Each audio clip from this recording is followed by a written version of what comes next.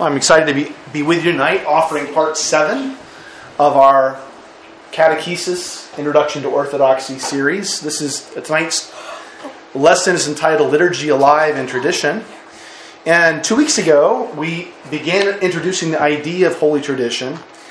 And in discussing tradition, we dared to define it as the life of the Spirit in the Church, renewed in every generation. And we heard that this word literally means the passing down or the handing over of something. It literally refers to the proclamation of Jesus Christ that is passed down or handed down in the church from generation to generation. So it's this very important part of our understanding of our church life. Holy tradition is the authority in our church. And it has, as we have been expressing last week and the week before, it has I identify 5 aspects of it. We could break it down different ways. But 5 aspects of that tradition that we're looking at carefully over these catechetical lessons. The first thing, the Holy Scriptures, the Bible, which sort of functions as the crown jewel. We have the liturgy, that is the corporate prayers of the people of God. We have the church councils, including both the creeds, conciliar definitions of dogma, and also the disciplinary canons about the life of the church, and we'll talk about that next week. Also, saints, not only their teachings, which are very important, their writings, their homilies, their reflections, but also the accounts of their lives, which tell us how they lived and describe their journeys. And then finally, we have the category of church art, which includes icons, vestments, church architecture, and church music. And tonight we're talking about liturgy. Any questions for me before we plow into tonight's lesson? Any clarifications from last week? Who was here last week? I was. Okay. All right. So what is liturgy? That's one example of liturgy, slide 4. I like this picture because the liturgy, it signifies, it refers to the work of the people. It is an offering of everybody. And I want to include the clergy because the clergy are part of that. But this picture is nice because you see the laity gathered around the bishop. And one of the features about the hierarchical service, the bishop's service, is that the bishop's in the middle and everyone clusters around the bishop.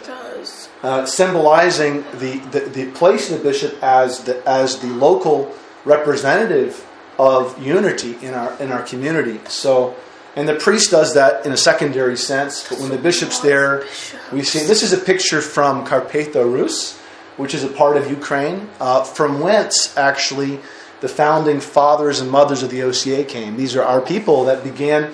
Karl Lizak's family. These are his people in the hills. It's the Carpathian mountain area between Ukraine, Poland, and Slovakia, that whole area. How long does the liturgy take with all those bishops? I have no idea. It shouldn't take much. Liturgy shouldn't take much longer. What would take longer is Holy Communion. Oh, yeah. And depending on how many chalices you have, that would be the challenging part. So liturgy refers to the common work of the people. And it has to do very much with offering. We offer God our worship. We offer Him our life.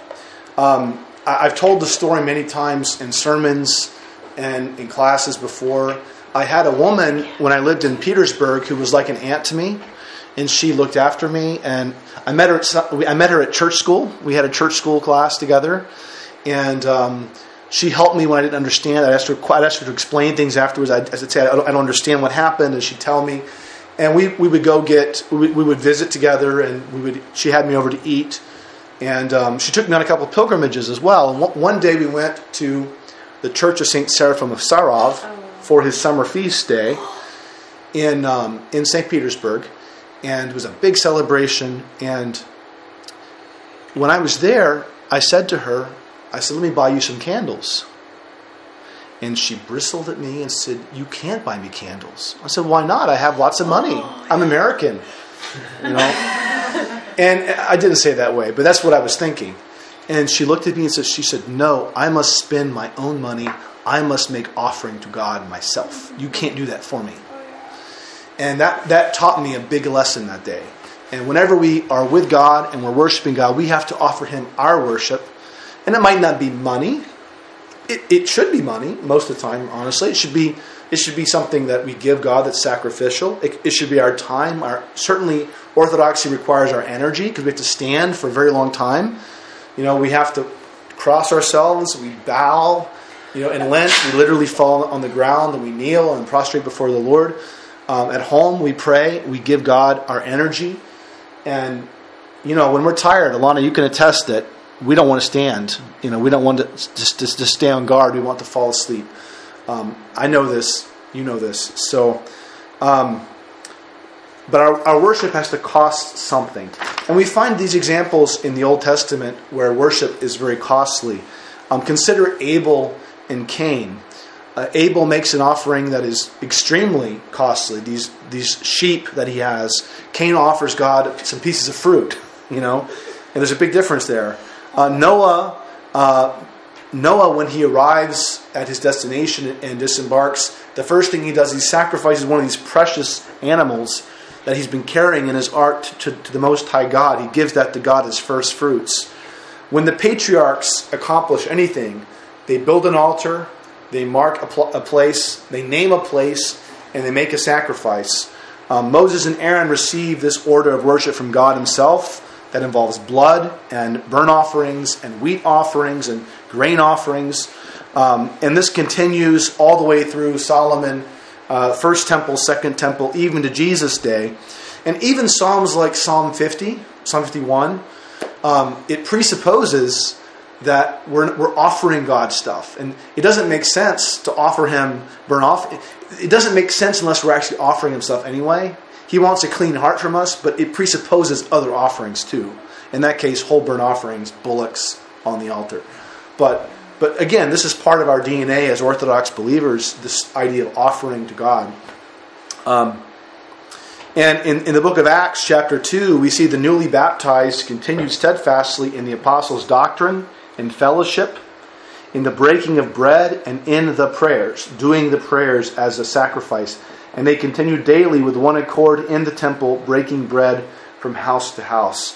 This was the way they lived. They continued in the same mentality in the early church. So, you have a question? What's the Greek word for the prayers? Was it liturgion or something, or was that in a different context? Oh gosh! In the actual New Testament, there in the prayers,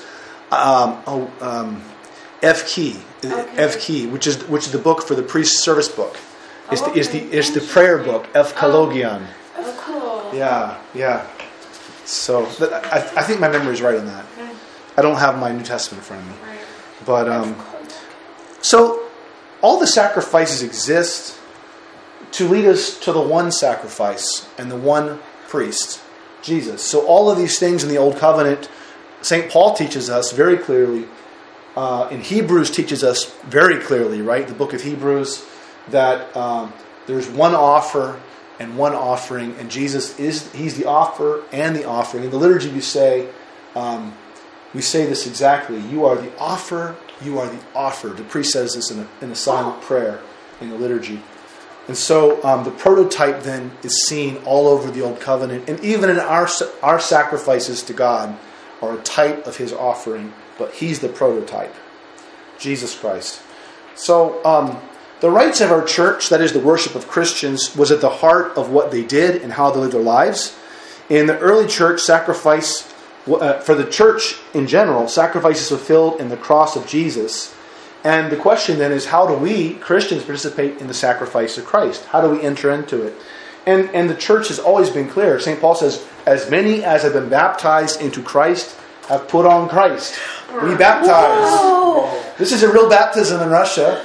This is slide number 6. Wow. And that poor boy getting baptized in winter time. Isn't that amazing? Look at the priest. Oh my word, his heart's coming off. Oh my That is an word. action shot. Isn't that great? I love that. I think that's risking really dying with Christ. I mean, what if they drop the boy in the water, right? But anyway, that poor priest could fall in too. So they know how to. So yes, Got the tight grip on him. we participate by baptism because we believe literally in baptism we die with Christ and we rise again. The old man dies And this would distinguish our view of baptism. I'm really speaking to you guys down there who have a background in evangelicalism. I know in most evangelical traditions, baptism is just a symbol. But for the Orthodox, there's something mystical that happens. We pray exorcism prayers over the water. We spend an hour over that water praying before we put the person in. And something happens akin to, for us, the mystery of circumcision. But now it's deeper than just the flesh. It's both a sign of God's grace, but also a commitment to the community of faith. So it has all these different layers. I mean, it is a symbol, of course. It has symbolic meaning. But it signifies, in a very real sense, our death into Christ, our being risen with Him again, our entry into the sacramental participation of the community of Christians. You could not take communion. You were not a Christian in the early church unless you were baptized. You could have an experience of God, but you were not allowed to receive Holy Communion, permitted to, unless you had been baptized first. The only exception would be if someone's martyred in their own blood. That was considered a baptism. Other than that, this is the way into the church. Period. End of story. So, also sacramentally, we offer him ourselves in the Eucharist. Think about the Eucharist. We make the bread. We prepare the wine. We give that to God in the liturgy. So we give Him something. We offer Him. The very word for the bread in the Orthodox Church is the prospera. Prospera literally means the offering. So the bread is what we offer, and we give it to Him. He blesses it. It becomes Eucharist. It becomes the body and blood of Jesus for us. And then so we give Him something, and He multiplies the loaves and gives it to us. And that's why the early Christians always loved those multiplication of loaves passages in the New Testament, because they saw them as inherently Eucharistic. These were about what happens on Sunday, Elijah. God blesses the loaves, but we give Him something, like the little boy did with 2 fishes, right, and the breads. And that's why in the rite it's 5 loaves.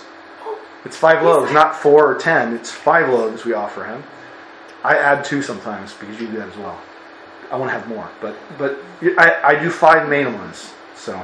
The Eucharist goes beyond just like increasing the quantity. It's an actual transformation. It is, but we have to offer Him something. Yes, we can't offer Him nothing, yes. And that's the point.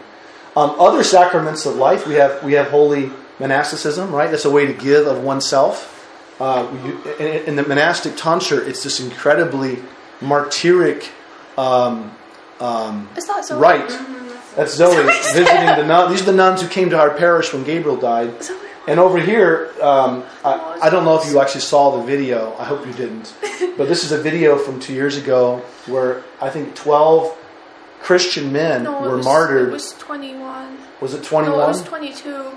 Well, there was one of them who was Muslim, and he said he confessed Christ. The dark one there was from southern sub-Sahara, and he became a Christian in the midst of that. Yes, he confessed Christ. But this is ways in which we participate in the sacrifice of Christ. And also, this is another kind of sacrifice, parents.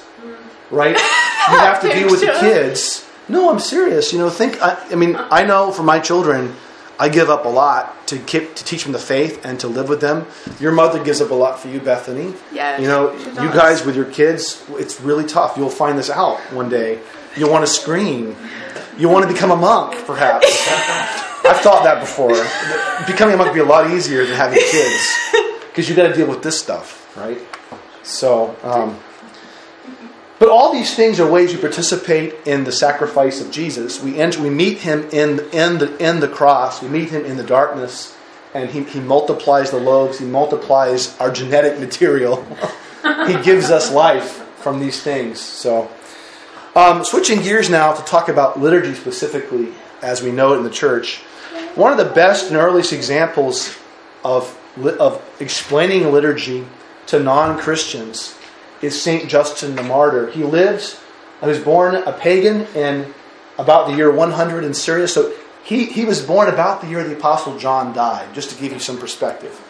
He lived through most of the 2nd century. He dies at Rome in 165. He converted to Christianity with a very strong Greek Hellenic philosophical mind. He was a Stoic. He was a Peripatetic. He might have been a Manichae, I forget. He did a lot of different things. He was very interested in knowledge and learning and truth. He was a truth seeker. And tradition says that he continued to wear the philosopher's garb even after he was a Christian. And he saw it as his mission to take the intellectual tradition of Christianity and bring it to the philosophical world and make it mutually comprehensible. So that was his mission. That's what he did. His theology is not always perfect. Many later saints would say, in fact, that he taught semi-Arianism. But he's a saint. He died a martyr of the church. His theology is not impeccable. He's a good example of a saint who's very, very important, whose testimony is sure, but whose theology is not without fault. And it's important that we have that mind as we look at the church fathers. We don't imagine they're infallible. Very important. So we'll talk about the fathers next week. But let's keep going. At one point, he writes 2 sets of apologies, one to the Roman authorities, one to the Jews. He's trying to convince the Jews to convert to the Christian faith. He's an apologist for Christianity vis-a-vis the Jewish communities. And in one of his apologies, he relates this about baptism. This is a baptistry from Dura Europos in Iraq from the 2nd century. But there it is. You see it. These pieces are all original pieces that have been reconstructed in this museum. The museum's at Yale, by the way. But these are real pieces from that area, from the time of St. Justin Martyr. He says this: I will relate the manner in which we dedicated ourselves to God when we had first been made new through Christ. Lest, if we omit this, we seem to be unfair in the explanations we are making. As many as are persuaded and believe that what we teach and say is true, and undertake to be able to live according to our teaching, these are instructed to pray and to entreat God with fasting for the remission of their sins that are past, and we, praying, also fast with them. This is the origin of Lent, by the way. Then they are brought by us where there is water, and they are regenerated in the same manner in which we ourselves were regenerated. For in the name of God, the Father and Lord of the universe, of our Savior Jesus Christ, and of the Holy Spirit, they then receive the washing with this water. For Christ said, except ye be born again, ye shall not enter the kingdom of heaven. Now that is impossible for those who have once been born to enter into their mother's wombs. This is manifest to all. And how those who have sinned and repent shall escape their sins, this is declared by Isaiah the prophet, who said this: Wash you, make yourselves clean, put away the evil of your doings from your souls, learn to do well, judge the fatherless, plead for the widow, and come, let us reason together, saith the Lord. And though your sins be like scarlet, I will make them white like wool. Though they be as crimson, I will make them white as snow. But if ye refuse and rebel, the sword shall devour you, for the mouth of the Lord has spoken it. That's all Isaiah there. And then he continues, for this rite we have learned from the apostles this reason. This is why we have this ritual. Since at our birth we were born without our knowledge or choice, by our parents coming together, and were brought up in bad habits and wicked training, in order that we may not remain the children of necessity and of ignorance, but may become children of choice and knowledge, and may obtain in the water the remission of sins formerly committed. There is pronounced over him who chooses to be born again, who has repented of his sins in the name of God the Father and the Lord of the universe, he who leads to the laver the person who is to be washed, calling him by name alone, the Christian name. For no one can utter the name of the ineffable God, and if anyone dare to say that there is a name, he raves with a hopeless madness. And this washing we call illumination, because they who learn these things are illumined in their understandings. In the name of Jesus Christ, who was crucified under Pontius Pilate, in the name of the Holy Ghost, and who through the prophets foretold all things about Jesus, this person is illuminated and washed. St. Justin continues in his first apology. But we, after we have thus washed him who has been convinced and has assented to our teaching, the Christian teaching, we bring him to the place where those who are called brethren are assembled, in order that we may offer hearty prayers in common for ourselves and for the baptized illuminated persons, and for all others in every place. We may be counted worthy, now that we have learned the truth, by our works, but also be found good citizens and keepers of all the commandments, that we may be saved with an everlasting salvation. Having ended the prayers, We then salute each other with a kiss. So we baptized, and now we greet each other with a holy kiss. Then is brought to the president, the presider of the assembly, a cup of bread and a cup of wine mixed with water. And he, taking them, gives praise and glory to the Father of the universe through the name of the Son and the Holy Ghost, and offers thanks at considerable length for our being counted worthy to receive these things from his hands. When he has concluded these prayers with thanksgivings, all people present give their assent by saying, Amen. This word, Amen, answers in the Hebrew language to genito, which is so be it in Greek. And when the president has given thanks and all the people assembled have expressed their assent, those who are called by us deacons give to each of those present to partake of the bread and wine mixed with water, over which the thanksgiving was pronounced, and those who are absent may carry away a portion for themselves. And this food we call among us the Eucharist, of which no one is allowed to partake but the man who believes that the things we teach are true, who has been washed with the washing that is for the remission of sins unto regeneration, who is so living as Christ has enjoined. For not as common bread and common drink do we receive these things, but in like manner as Jesus Christ our Savior, having been made flesh by the word of God, had both flesh and blood for our salvation. So likewise have we been taught that the food which is blessed by the prayer of his word, and from which our blood and flesh by transmutation are nourished, is the very flesh and blood of that Jesus who was made flesh for us. For the apostles in the memoirs composed by them, called the Gospels, have thus delivered unto us what was enjoined upon them, saying that Jesus took bread, and when he had given thanks said, This do ye in remembrance of me, this is my body. And that after the same manner, having taken the cup and given thanks, he said, This is my blood. And he gave it to them alone, which the wicked devils have imitated in the mysteries of Mithras, commanding the same thing to be done. For that bread and cup of water are placed with certain incantations of the mystic rites of one who is being initiated. You can either know or can learn. What he's saying is the rites of Mithras that are so well known, these are demonic mutations of the Christian ritual, which is pure and it is not blood of beasts and goats and calves. Rather, it is the wine and the bread that we believe become mystically the body and blood of Jesus. And another place he will defend the Christians against two charges. One of the charges is that they're cannibals, because people believed they talk about eating the body and blood of Jesus. Well, that sounds pretty cannibalistic, doesn't it? Well, they used the word for Jesus that was pious, the child. Maybe. They thought, the pagans thought, that there was a rumor going around the pagans that what Christians did was they put a baby in a bag of flour and then beat it to death and ate it. So, and one of the words for Jesus in the elders was they called him the child of God at times, yeah. The other thing that the pagans accused them of being incestuous. Yes. And they called each other brother and sister. And so, I'll continue here with St. Justin a little bit more about the weekly worship rites, because it's very interesting. Again, remember, this is the year probably 150 when he's writing this. And we afterwards continually remind each other of these things, and the wealthy among us help the needy, and we always keep together. For all things wherewith we are supplied, we bless the Maker of all through his Son Jesus Christ and through the Holy Ghost. And on the day called Sunday, all who live in cities and in the country gather together in one place, and the memoirs of the holy apostles or the writings of the prophets are read as long as time permits. Then when the reader has ceased, the presider verbally instructs and exhorts us to the imitation of these good things. Then we all rise together and we pray. As we said before, when our prayer is ended, bread and wine and water are brought, and the presider in like manner offers prayers and thanksgivings, or Eucharist, literally, according to his ability.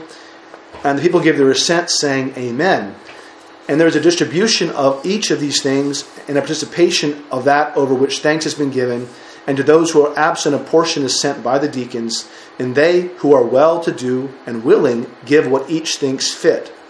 They give money. And what is collected and deposited with the president, who then gives help to the orphans and widows and those who through sickness or any cause are in want, and those who are in bonds, and the strangers sojourning among us. And in a word, it takes care of all those people who are in need. But Sunday is the day on which we hold our common meeting, because it is this first day on which God, having wrought a change in the darkness and matter, made the world. And Jesus Christ, our Savior, on that same day rose from the dead. For he was crucified on that day, the day before that of Saturn. That is, he died on Friday. And on the day after Saturn, which is the day of the sun, he appeared to his apostles and disciples, risen. He taught them these things which we have submitted to you for your consideration. I'm going to show you now a video from my favorite seminary. Oh, wait. No. This is a video here. I was going to show it earlier. I skipped over it. I was so into the reading. This is a little excerpt from the catacombs in Rome. Underneath St. Peter's are still the catacombs where the Christians gathered. And the Pope very kindly lets the Orthodox serve liturgy down there pretty regularly. And I have several friends who've been down there to serve as priests. But this is one of the Greek bishops serving liturgy. But I'm going to show you two videos here. This one and then one of the Liturgy of St. James. And in both of these liturgies, what is really neat is you see how the church worshipped in an earlier period. This is our current ritual, but it's very simplified. And you see people gathered around the table almost. And when you see the Liturgy of St. James, you'll see the iconostas, but the ritual and even the vestments have been adapted to look as they looked in perhaps the 3rd century or 4th century. So really 4th century. But I'll stop here, and I can stop it more and explain. But here are the two videos now.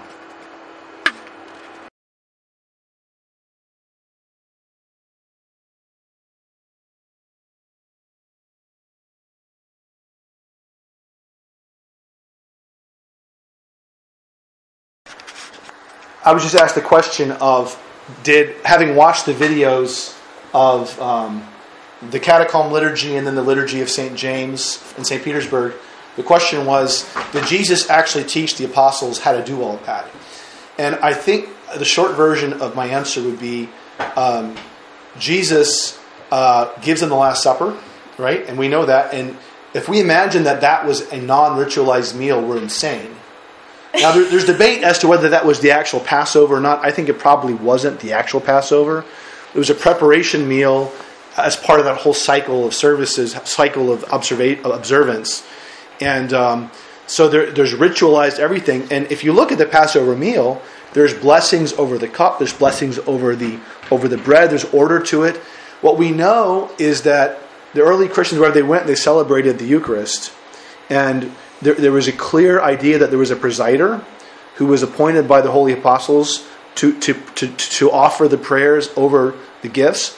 And we know too that there was a fusion in the early church almost immediately, Bethany, between the synagogue worship on one hand and the temple worship. Mm-hmm. So you had the synagogue worship focused on what? What was the main event of that? Reading of the Torah. Yeah. Reading of the Old Testament scriptures and expounding upon them. And what happened in the temple? They sacrificed an animal. They sacrificed animals. It was a liturgical worship. Oh, and wow. with the fall of the temple, not even forget that. With the kicking of the Christians out of the synagogue, the Christians had to do their own thing for the worship. And with the final destruction of the temple in 70, that closed the door forever on any association with temple worship. And so all of these rituals get encrusted in the Christian faith as the divine liturgy, marrying the customs of the synagogue with the idea of offering and sacrifice fulfilled in Jesus now with the temple worship. Yeah. But the Eucharist is that worship for us. And then everything else is an elaboration on that. Everything else is, you take these basic pieces, and then you add an extra reading, or you add these certain hymns, or the priest. Tradition says that the early presbyters would wear a stole. That probably was their only vestment. They had a stole they'd wear, symbolizing, like the old prophets of old, like a prayer shawl. You wore something to symbolize, and it even had tassels on it, like the Jewish prayer shawls do. Our tassels symbolize the accountability of the presbyter for the souls of his congregation. But anyway, yes, Alana. We also see in the structure of the divine liturgy, we see the marriage of the synagogue worship Absolutely. and the temple worship, because Absolutely. the first half of the divine liturgy is the liturgy of the Word, and then we shift over into the liturgy of the gifts. And Right. so there's that crossover after the homily. Then the catechumens are kicked out, and we have And that's the marker. Yeah, Yeah. and so you see synagogue worship, temple worship with a sacrifice where only the inside crowd is allowed to participate. It's a mystery. Whereas in the synagogue worship, even among the Jews, there was the opportunity for the Gentiles to come and hear and be God-fearers, But not to go not in. to participate. No. Why? No. So, but see, there's that. Do you understand what she's saying?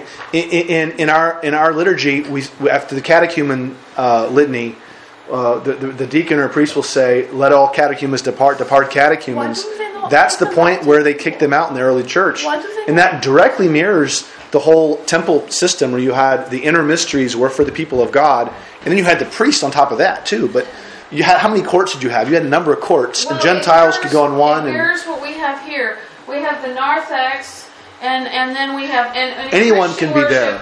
In Christian worship, everything is one step closer. Right. So in the Jewish worship, the Holy of Holies, the priest could only go in there once a year. Male Jewish With priest. the rope Yeah. around him, so they could pull him out if God took him down. Now we have the sanctuary where the priest goes in and out all the time. The doors get open because Right. the temple veil has been torn in two because of Christ's offering. And now there's this free and open participation. And so in the outer court, or the next court from the sanctuary, was the holy place. And that was where the priests normally went. And that corresponds now with our nave. Where all where baptized all the Christians people can are go. welcome. And then the entryway, the narthex, used to correspond where the people gathered.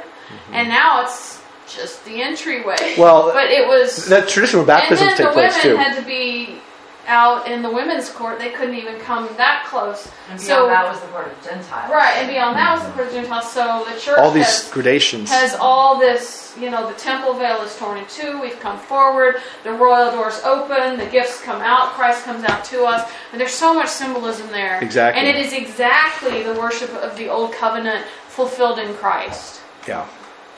Does that answer your question? Yes, but Okay.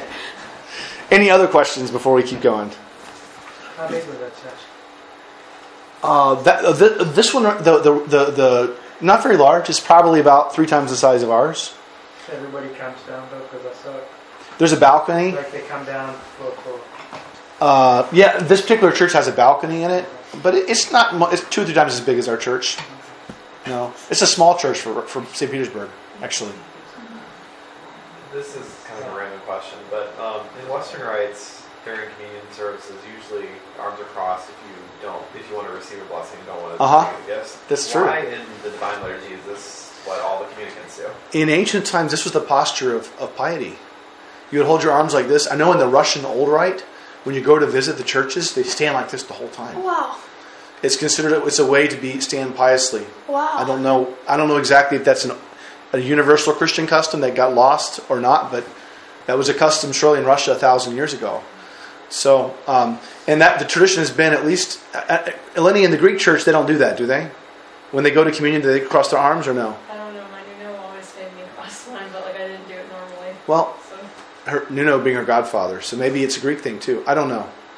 So, but when you go to communion in the Russian tradition, you always do this. And it's a way to make the sign of the cross. Oh, people at St. Michael's do it. You make the sign of the cross by your arms being this way, and it shows humility. So, I think I've observed the Ethiopians doing it. Okay. I think most of the people at St. Michael's approach the chalice like this. Yeah, that's normal. okay. Because I didn't have a big break in, whoa, they don't do this here.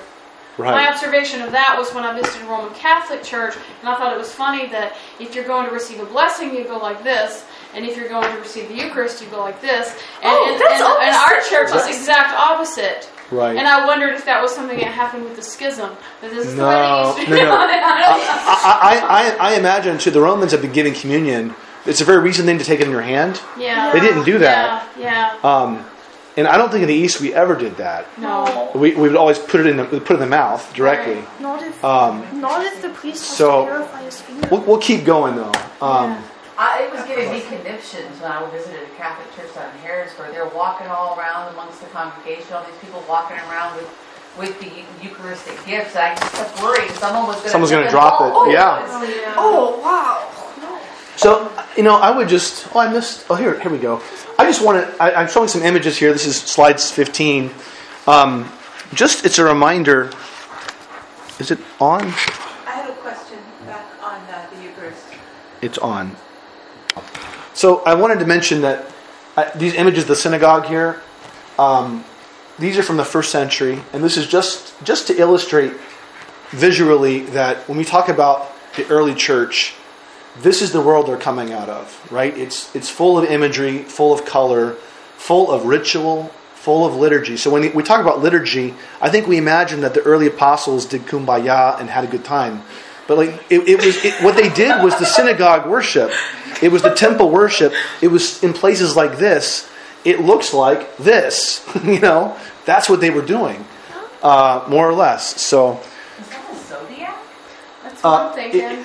No, this is actually an image of Yahweh defeating all of the evil pagan gods. Oh, nice. Oh. So I'm not sure I don't know if that's Yahweh. You can't make an image of Yahweh. No. But these are all the pagan deities of Palestine being defeated. Oh, cool. So anyway, so you might recall the phrase "lex orandi, lex credendi." This is important. We think of liturgy. The law of prayer is the law of faith.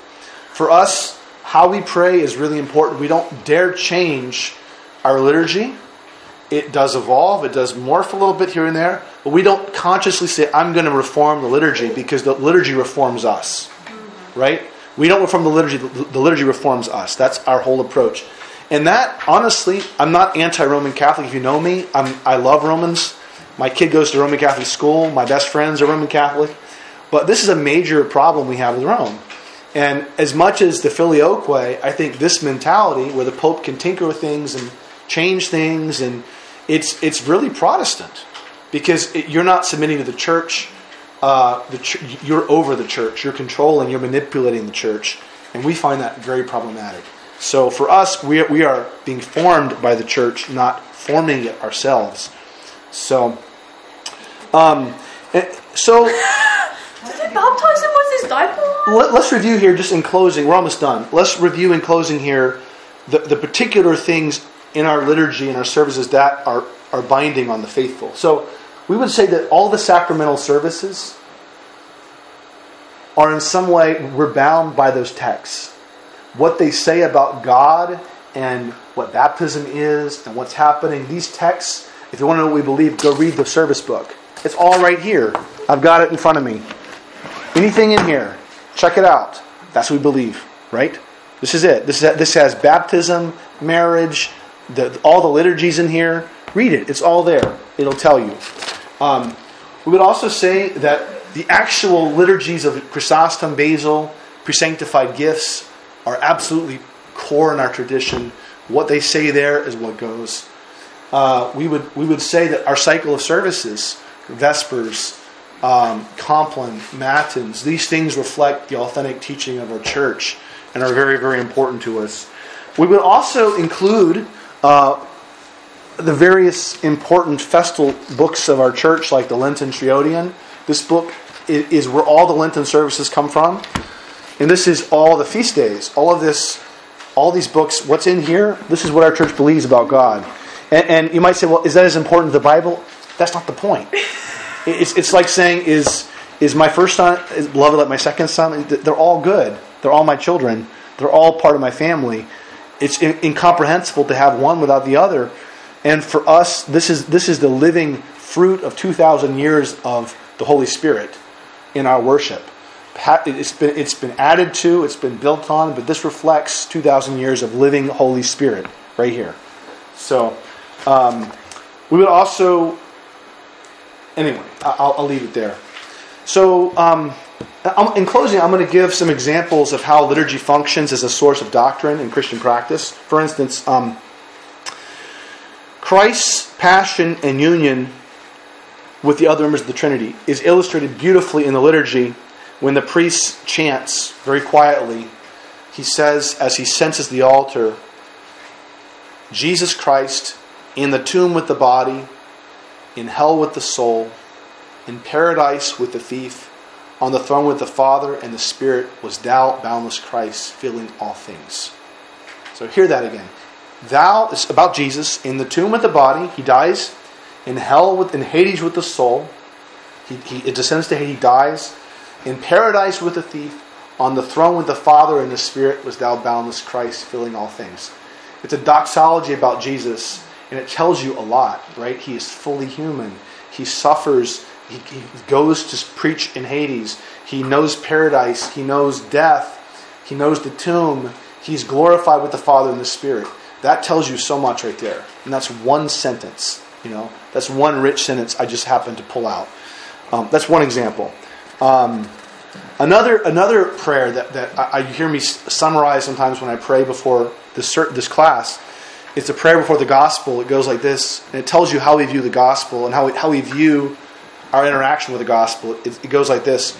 Illumine our hearts, O Master, who lovest mankind, with the pure light of thy divine knowledge. Open the eyes of our mind to the understanding of thy gospel teachings, and plant also in our hearts the fear of thy blessed commandments, that trampling down every carnal desire, we may enter upon a spiritual manner of living, both thinking and doing the things well pleasing unto thee. For thou art the illumination of our souls and bodies, O Christ our God, and to thee do we send up glory with thy Father and the Holy Spirit, now and forever. Amen. So you hear all these elements in that prayer. Christ not only teaches us, but he illumines us. And as we are illumined, we have the power to walk in righteousness. And as we walk in righteousness, we then can perceive the gospel better. All this is in that beautiful prayer. We see it in the creed. We'll talk about the creed next week a lot. But the creed's part of liturgy. It's in the divine liturgy. It's in the baptismal service. We learn about how we view the dead by our prayer for the dead in the liturgy, which is not done every Sunday, but on a weekday or on a Memorial Day. I'll read the prayer for you. O God of spirits and of all flesh, who has trampled down death by death and overthrown the devil, who has given life to thy world, do thou, the same Lord, give rest to the souls of thy departed servants, names, in a place of brightness, a place of refreshment, a place of repose, where all sickness, sighing, and sorrow have fled away. Pardon every transgression which they have committed, whether of word or deed or thought. For thou art a good God who lovest mankind, because there is no man who lives yet does not sin. For thou only art without sin, and thy righteous to all generation, and thy word is true. For thou art the resurrection of our souls and bodies, O Christ our God. So we hear in that prayer all these things about God being good, about our prayers having meaning, about his will is to have mercy on all. All these things are embedded in that prayer. We learn of the real presence of the Eucharist, right? Take, eat, this is my body, broken for you. Make this bread the precious body of Christ. We learn about the Theotokos, right, in the liturgy. We learn about the saints. In the wedding service, we see, I meant to have a picture, I ran out of time to get a nice photo of that. In the wedding, we crown the husband and the wife. And that symbolizes so many things, but among them it symbolizes their king and queen of their house. They are there to be holy, like the saints, with crowns. They're to die as martyrs to each other in everlasting self-emptying.